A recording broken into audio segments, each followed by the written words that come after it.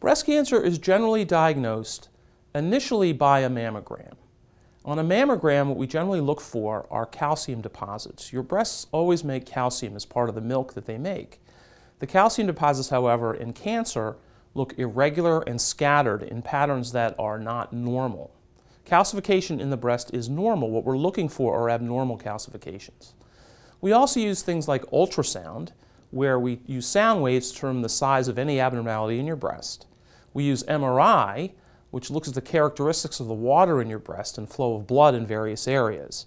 If an area on MRI has persistent blood flow, that's more likely to be abnormality than a benign disease. Finally, once we find these abnormalities by any of these modalities, we then do a biopsy. The biopsy usually is through a needle thick enough to obtain tissue for analysis to determine whether the tissue is malignant or benign.